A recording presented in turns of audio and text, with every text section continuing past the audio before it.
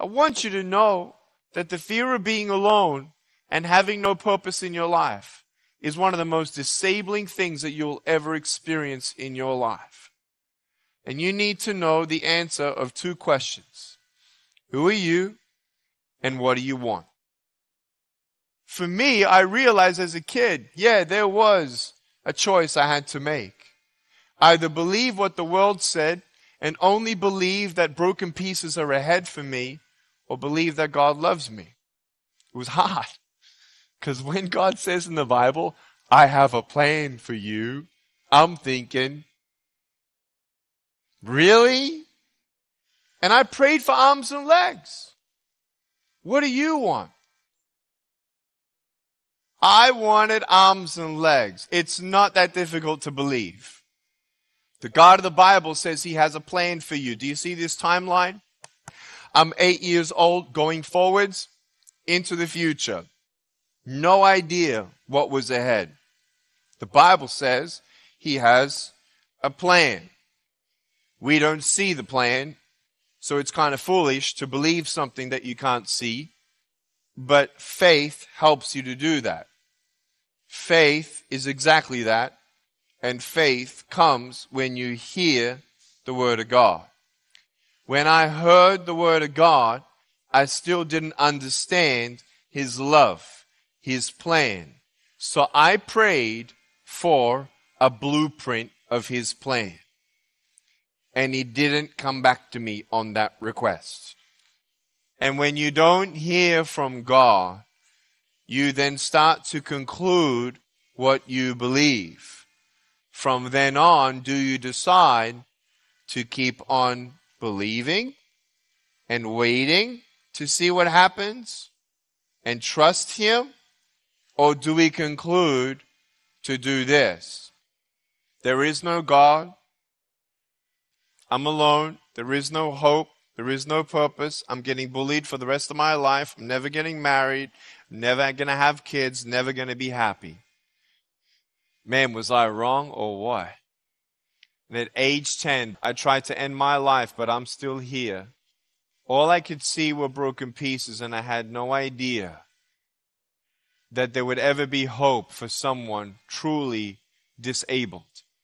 Emotionally, mentally, spiritually, physically, the whole thing. I mean, on every checkbox. I wasn't myself sometimes. I was so angry at my life. And I want you to know in your life, there will be times where you feel like you'll be on the edge. But when you look at the word disabled, D-I-S-A-B-L-E-D, when you turn your back on the lies like this, and you come to the truth will set you free. Do I look disabled to you today? No. When you put a G-O, go, walk by faith and not by sight, and you put a G-O in front of the word disabled, it spells God is able to do what? Ephesians 3:20, exceedingly abundantly more than you could ever ask, imagine, or attain. What does that mean? It actually means that God has a good plan. He never withholds any good gifts. I was 15 years old and I read John chapter 9. A man was born blind and no one knew why. Jesus was asked by everyone, why was this man born blind? Now, my doctors don't know why I was born this way. My parents don't know why I was born this way.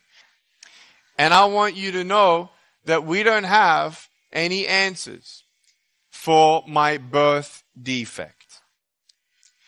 Jesus said this blind man was born this way because God's works are going to be revealed through him.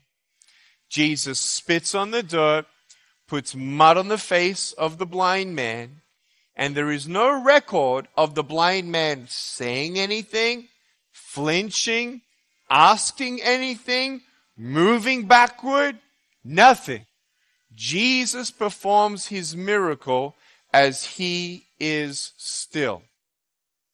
I realized Jesus did not sit the blind man down and say, Mr. Blind Man, my name is JC.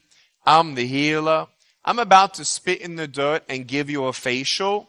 And after we wipe the mud off your face, you're going to see. He didn't do that. God doesn't need to tell me his plan.